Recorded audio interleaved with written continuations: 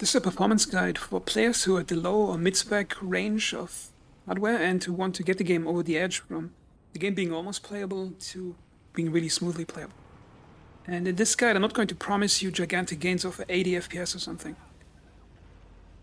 Because I think there's some pretty dishonest guides out there who promise you a jump from 100 FPS to 180 FPS.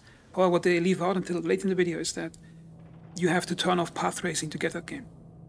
And then they keep telling you about reinstalling the game and removing mods, and those are all superficial things designed to stretch the length of a performance guide video. Okay, so what I can promise you here is modest performance gains while retaining the most important graphic setting, which is path tracing. So the entire guide here is going to be about how to keep path tracing on and compromise on anything else you have to, just to keep path tracing on. Because it's the most important graphics technology in the entire game. It's the way the lighting realistically is calculated as it wraps itself around objects and as it bounces into areas that direct light can't reach. And that's more important and visually more impressive than anything else in the game. Okay, so the first question you might have is, how much does the GPU matter? And I noticed something odd when I was benchmarking it. Okay, so I got a 4060 over here. As you can see, I got 48 FPS. I got some mild mouse lag, like within the range of playable for me. Okay, and the setting I'm playing on is frame generation on. Now that's a 4000 card exclusive frame generation thingy. You need a 4000 card to have that on. Super resolution I got to balanced. That's a setting in the middle. DLSS sharpness, that has no performance impact, just on default. Reconstruction, that's the much advertised feature, I got off because it actually doesn't change the performance. It only makes the image sharp. However, on balanced or lower settings with super resolution, it makes the game look like everything is made out of 3D scanned paper. It looks like a Google Earth in real time. So keep that one off. And I'm playing this on a 1080 resolution. Okay, now let's check out the benchmark. So, until a few days ago, until yesterday actually, I had Intel i7 6700K. That's a really old CPU. And 3 weeks ago, I bought a 4060, and I did a benchmark on 1.6.3 version and 2.0 when it came out. And then I did a benchmark today. And here's the result for the balanced DLSS settings for my new upgraded CPU. That's a current mid-range CPU and the same graphics card. Now notice here. The measured FPS in the benchmark is within 1 frame of my 7-year-old other CPU. Now that tells you two things, that the graphics card, the GeForce 4060, does what it's supposed to do. Like provide playable FPS, because in most parts in the game, I get up to 100 FPS, and in the most demanding parts of Dogtown, it can drop down to 30, 40. And the graphics setting of this game actually tells you for path tracing that you need at least a 4070 or 3090. Oh, in theory, a 4060 delivers playable FPS because 4050 FPS is a playable FPS in a video game, okay? The problem is the underlying mouse lag is really bad. But before I had this new CPU, you just seen the mouse lag was like 1 or 2 seconds mouse lag. It was so bad you could barely play it. Now in this most demanding area of Dogtown, it's fluctuating from playable to slightly unplayable, depending how much AI is running around and whatever the game is doing in the background. And in this guide, I'm going to try to push that with some tweaked settings into a more playable range. Now, if you have a slightly better CPU and the same graphics card, a lower graphics card, you might get better results.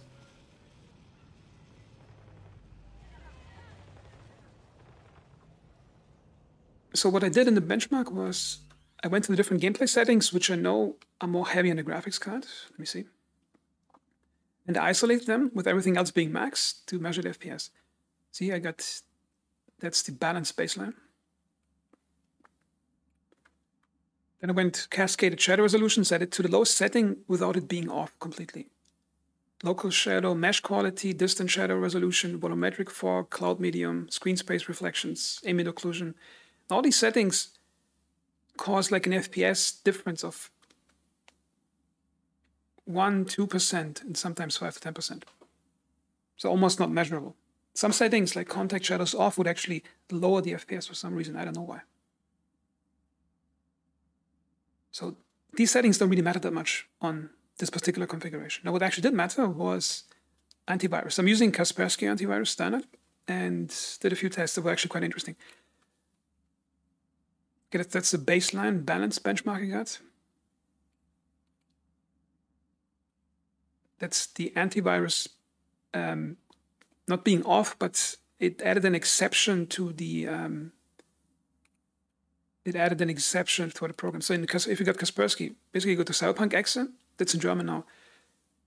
So it doesn't scan files opened by the exe, activity of the program to not check it, and the fourth point, subprograms to also not check. Okay, and then I had to restart the game, and then I measured it. And again, the baseline is the baseline over here. Then I got a marked improve. So if the antivirus isn't monitoring your Cyberpunk exe, I actually got an improvement in FPS. Notice here I almost got a 10. Actually, yeah, it's a 20% improvement on the low FPS end on the benchmark, and about 5% on average, and 5% on the max. So yeah, set your antivirus to not monitor the Cyberpunk 2077 exe, and you might get 5-10% FPS improvement on average. Now, as for the other settings, they might not be like that important in the benchmark scene. However, if you're like in a room that has a lot of fog in it, and if you set the fog quality to lower, you'll get an FPS bump that you'll notice. The same as if you're in the market in Dogtown with a lot of artificial light sources. Then you get something that lowers the local shadow quality, you get some FPS bump. But the problem is, you then have to do it for every senior and to finally adjust it, and that's not really practical for the average gamer. So the only setting that really matters, that you can squeeze out more FPS to get over that edge from unplayable to playable, is you tweak the super resolution, okay? Okay, we got super resolution down to here balanced, and if I look in this direction, okay, now it's like tabbing back in. It's taking a moment to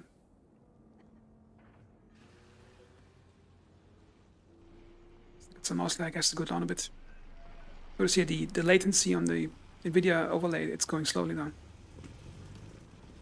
Because I think the graphics card is getting hammered, as you can see, like GPU is almost at 100 all the time. So it takes like a few seconds once you're back into the game to get responsive mouse again. Now this is playable for me. Now, in this area, it's not really playable. Because and I have a weird suspicion is that the developers probably were told by NVIDIA to make sure this trademark show-off area around the pyramid and the stadium later, when they designed it with the budget they have for the detail in the scene, to keep it so you at least need a 4070 card to play it properly. I guess there's some interest to make sure people buy 4070 cards over 4060 cards. Because I think the game looks fantastically beautiful in some other parts of Dogtown while getting much better FPS. So I think they were a bit too loose with the performance tolerances to push it more into the high-end graphics card range. Okay, so how do you squeeze the most out of it? Well, for that, I'm going to switch to daytime so you can see the effect of it a bit better. Because as I said at the beginning, this is not a video where I'm going to promise you gigantic improvements. It's going to be modest, but you're going to preserve path tracing, so that's the important thing. Okay, now we got daytime. Some moving objects, I can see it better. Okay, I got the normal everyday traffic coming in, looks nice. Here. Okay, now, I got 42 FPS. Some mouse lag, if I would be in combat. Yeah, notice it's going up and down all the time.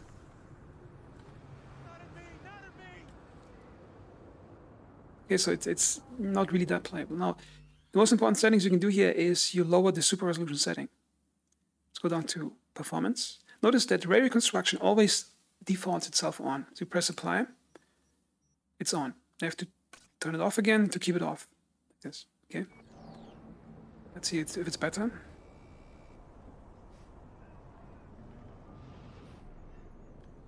You see, the image quality isn't actually that worse. Like, it's almost not noticeable that because what the upscaling does, it lowers the accuracy of the lighting a bit. But the overall image quality, if you squint, like, you don't even see the difference. Okay? Let's go down to ultra performance. Notice here, ray reconstruction always wants to turn itself on again. Let's turn it off. Now I'm running ultra performance. See, now the game is much more responsive on the mouse. And the FPS is much more stable, like 74 FPS. That's, I think, much more playable. But then again, the area around the pyramid is the worst entire part of the game. If you can walk around that scene with minimal mouse lag, then you can go through the entirety of Night City with good FPS. Okay, that's like the benchmark of how the worst it can get. Like over there in the stadium and over here. Okay, so this is how you basically... That's the most important setting for performance. Just lower the performance setting for the DLSS upscaling. Now you can take this even a step further. Now this is more of an artistic step. If you turn on ray reconstruction, I'm warning you, the game is going to look very weird. It will look like, yeah, just, let's take a look. Now it looks like a real-time JPEG compression and Google Earth Street View in real time. But it's super smooth. Look at this, almost like. Now this has still an advantage if you play like that. You have the really over-aggressive sharpening and notice the blur everywhere. But notice the underlying lighting quality is still amazing. It's still there. Like you can still see the daylight, the way it correctly bounces and how everything is illuminated. So it's an acquired taste, but yeah, if you're on a low-end PC, play an ultra-performance DLSS, and if you want the ray construction on, it has a certain artistic effect that adds to the game, depending if you like it, but you get used to it. It feels like a photorealistic Borderlands in some way. See that? Especially as you move through it. It's blurry, it's messy, but it's still path tracing. Now, some people might say, why should you obsess over path tracing so much? I'm going to show you the difference here. Okay, this is path tracing. I'm going to set it back to balanced. Apply. And I'm going to turn off path tracing, just regular ray tracing, because some people say ray tracing is good enough. Okay.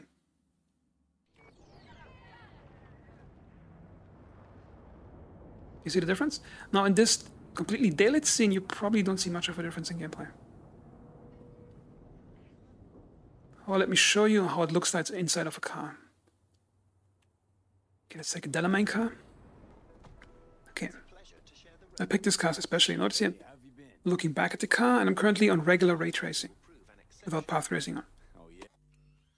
Let's change the settings again and turn on full path tracing. Yeah. Any reason why? Do you see the difference? Notice how this beautifully overexposed daylight ray comes in and how it bounces photorealistically into the areas that are not directly hit by sunlight. Notice the difference here in the brightness to the lower area. And that's the real magic of path tracing, how bounced light reacts in areas not directly lit by something.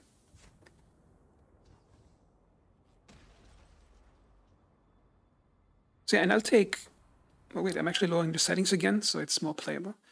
Let's go to Ultra Performance, Ray Construction on. So yeah, I'd rather play with that beautiful lighting, even if it looks like Borderlands in some way, but I think that's more important than path tracing off and highly sharpened settings, because how sharp your screen looks is not as important for the graphics, how you perceive the beauty of the graphics, as the way the light works on it.